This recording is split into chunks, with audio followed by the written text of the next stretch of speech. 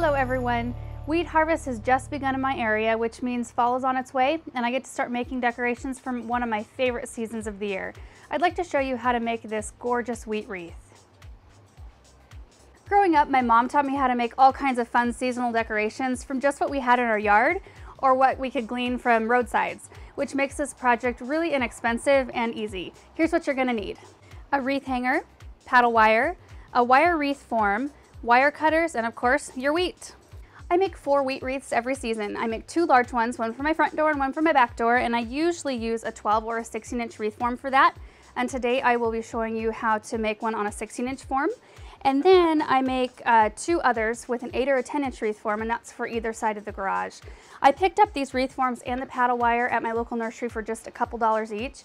And then this wreath hanger I had hanging around, so that was free. I got the wheat for free because there happens to be a lot of wheat fields around our area, and a lot of times after the wheat field is harvested, there's a little strip of wheat left on the edge because either the tractor couldn't get to it or the ground was too wet. We've gotten to know quite a few of the farmers, and they've been really great about letting us glean off the extra. Don't steal wheat though. Make sure to talk to the farmers before you pick anything. Harvesting wheat has become a really fun annual tradition for my mom, sister, and I. We grab a coffee, our hand pruners, and empty buckets, and we head out into the fields to gather wheat. So let's get started. The first thing you're gonna do is take your paddle wire and just kind of roll it out a little bit, and then we're gonna take it and just attach it to one spot on our wreath form. You wanna make sure it's really tight on there, like that. And then I'm just gonna take my paddle wire and just wrap it around a couple times. And we'll let it stay right on the outside here, like that. So there's really not much to making a wheat wreath. All you need to do is get your wheat and make attractive little bundles like this. And then you're just gonna lay it kind of off center. You know, don't put it straight on your form like this. You'll wanna kind of angle it to the side. So you'll angle it to the side, and then you're gonna wrap your paddle wire around to secure it a couple of times and pull tight, but not too tight because I have broken the paddle wire before. And then I'm gonna cut off the extra on the stems here. And then we're just gonna keep doing that. We're just gonna alternate which direction we face the wheat every time. So I'll do one more here, and then we'll probably speed it up so you can see us do the whole thing. This is gonna look really pretty. And too, something to think about, the size of the small bundles you make will dictate how thick your wreath is in the end. So if you do real thick bundles, you'll have a real nice full wreath. And if you want a kind of more thin, delicate wreath, make your bundle smaller. Really easy. So there we go, just like that. So I'm gonna face this one more out toward the outside here, and we're just are gonna do the same thing with the wire. We'll make sure it's nice and tight. We'll cut off the extra. And we'll keep on going all the way until we're almost to the end, and then we'll slow it down so you can see how we finish the wreath in the end.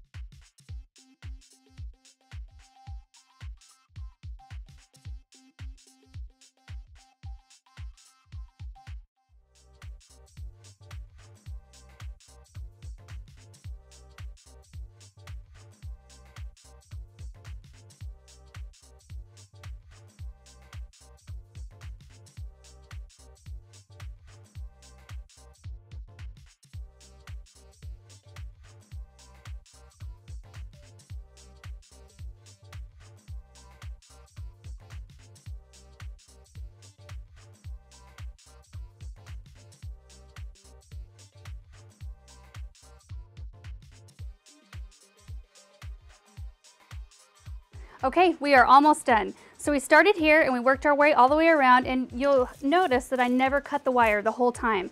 We wired each individual grouping on and made our way to this spot here, and there's just a little gap left.